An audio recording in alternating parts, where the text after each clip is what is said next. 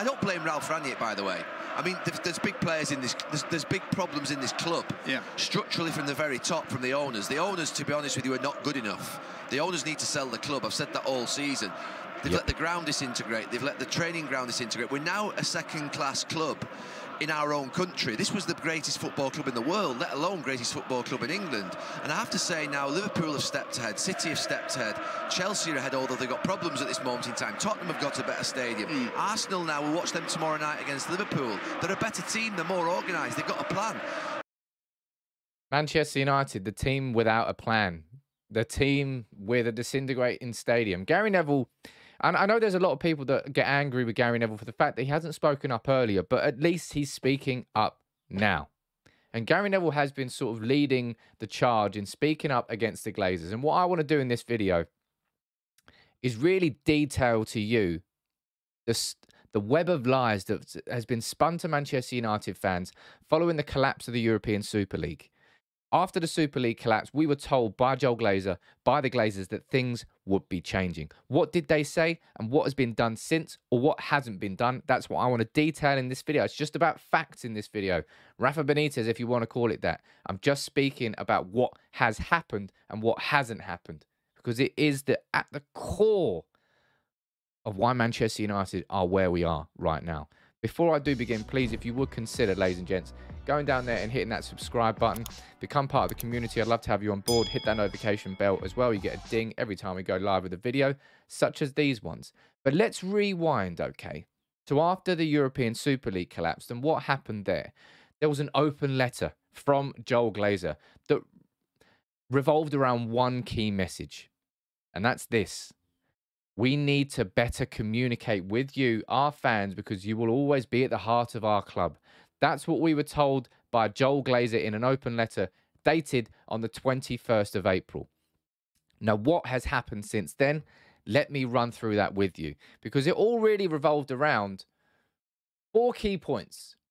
So Manchester United Supporters Trust released this 4-point plan in an open letter response to Joel Glazer about what we wanted to see as fans in terms of change. Now, let's run through that. As I said, this is their 4-point plan. Number 1, willingly and openly engage and promote the government-initiated fan-led review of football and use this as an opportunity to rebalance the current ownership structure in the favour of supporters. Have they done that? No, they have not. They've not done that at all. There's no way in shape or form they can argue that. Let's move on to point 2. Immediately appoint independent directors to the board whose sole purpose is to protect the interest of the club as a football club, not its shareholders. Okay, let's take a look at Manchester United's board of directors. This is from Manchester United's Investor Pro website.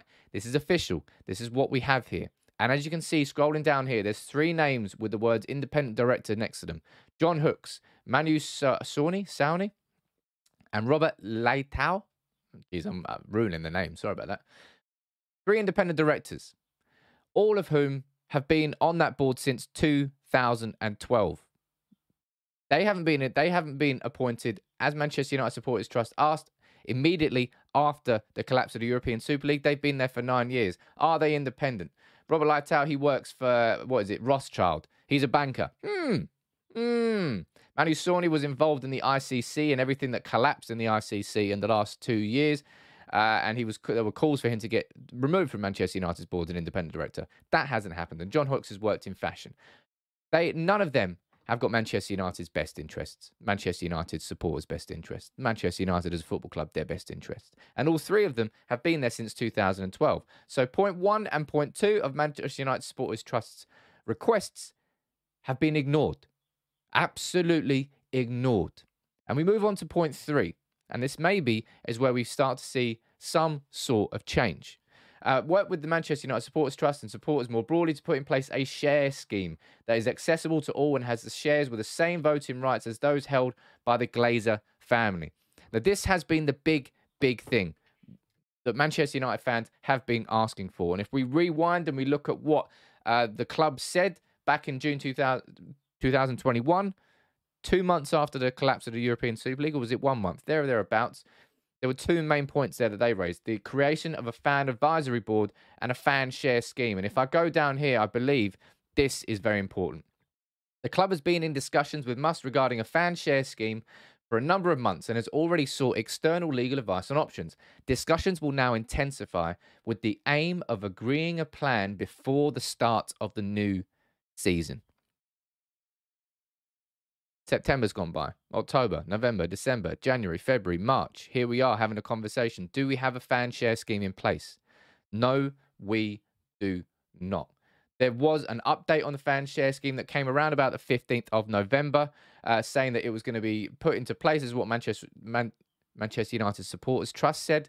They said we're in advance. This is what the club said. Sorry, we're in advanced talks with Must about that share scheme, and they did go down there to say that these shares would hold the same voting rights as the Glazer family. But if you understand, I'm sure you have here on United People TV. I tried to explain it in quite a bit of detail before, but it's very complicated in terms of the A shares, which are publicly available on the New York Stock Exchange, compared to the B shares, which are not publicly traded shares, all owned by the Glazer family. The idea was that there was going to be a new tranche of shares, I think in the region of $10 million or so, that would have had the same voting rights as B shares, that would have been given to Manchester United fans as part of this share scheme. Where is this share scheme? Where is it? Glazers, where is it? We're looking at back up to the original 4 requests from Manchester United Supporters Trust. That's not happened yet either. Now, that one might be closer than the others, given that we've had updates and that we're talking about it, X, Y, Z, but still, we haven't had it. Not at the start of the season, not in September, October, November, December, January, February, March. We're coming up to a full season on. The web of lies. It just gets spun even further and further. And we go down there, number 4 on that plan. Commit to full consultation with season ticket holders on any significant changes to the future of our club, including the competitions we play in. So it remains to be seen whether that one's going to be broken. But the fact that number 1 hasn't happened, number 2 hasn't happened, number 3 hasn't happened, who's to say that number 4 will happen? History dictates to us, that it will not happen. Now, the one positive that I would say we have had since then was the launch of the advisory board. If you were to go down there, there are a few. You've got Ian Sterling, who's been appointed from Manchester United Supporters Trust, I believe, and Rick McGar. And also, quite importantly, Ollie Winton, who's a senior communications consultant and long-time United fan activist. If you've ever travelled to United away, it's Ollie Winton who you look for news on where the pickup's going to be, news on what the allocation's going to be, especially throughout the sort of pandemic situation. He was the man to go to for information on travelling, on safe. Ollie Winton was a good appointment. I spoke to Ollie privately in a DM. I asked him if he would be able to come on here and speak on United People's TV, but he politely declined and said it's not in his best interest, but in the position that he now holds to do that, which I understand completely. But as I said, if we're looking at change that's been positive, that's probably the only thing I can look towards. The fact that this advisory board was launched, will it make any sort of substantial difference? I don't know.